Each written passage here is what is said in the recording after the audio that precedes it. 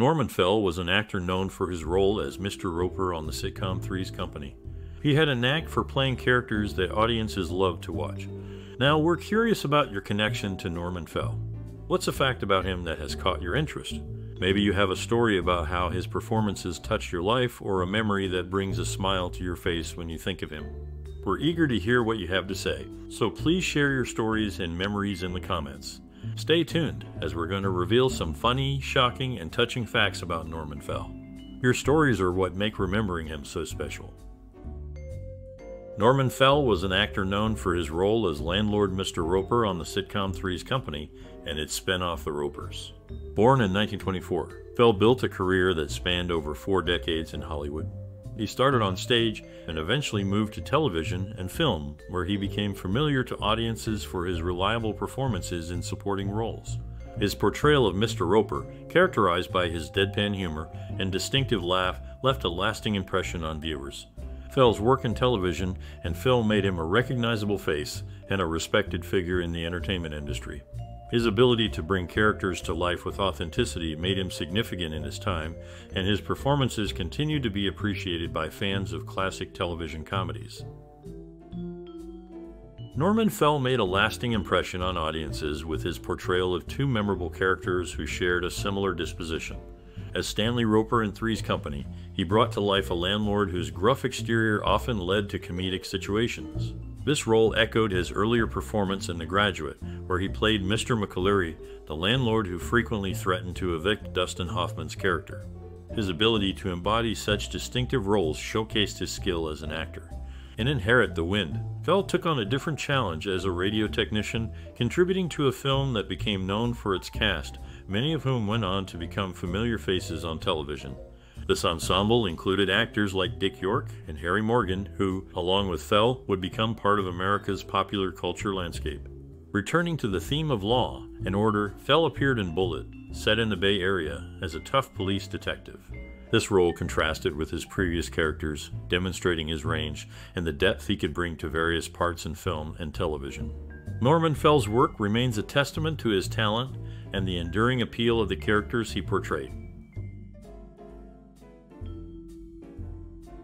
Norman Fell's portrayal of Stanley Roper on Three's Company was a defining role in his career.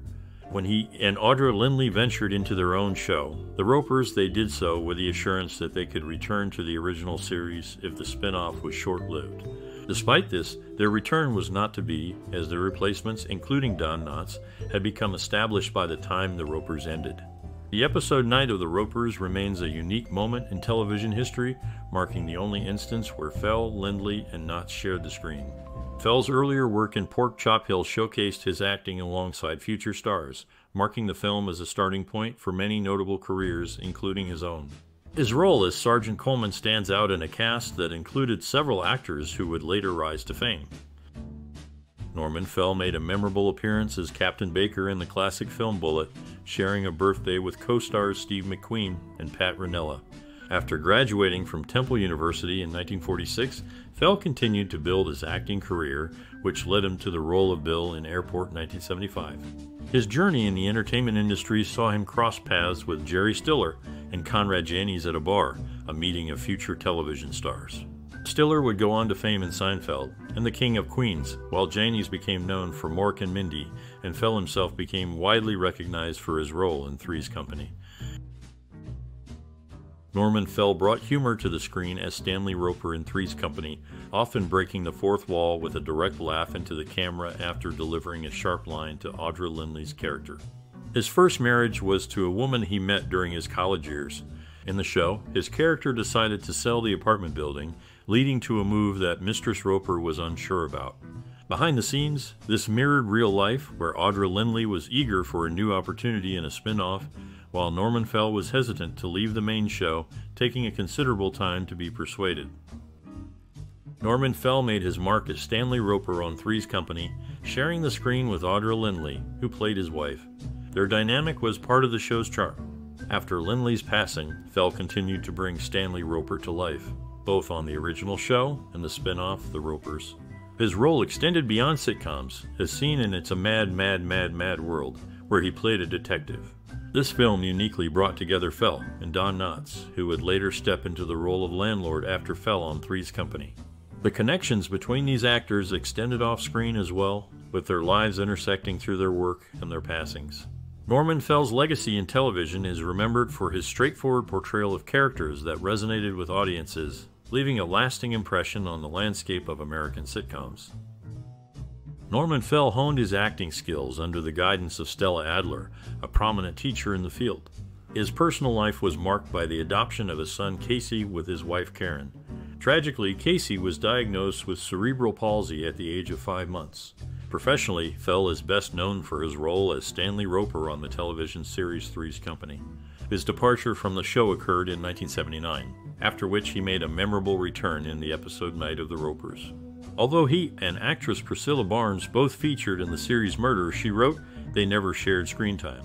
Barnes, who joined Three's Company after Fel's exit, confirmed they never met, even during the show's 40th anniversary celebration.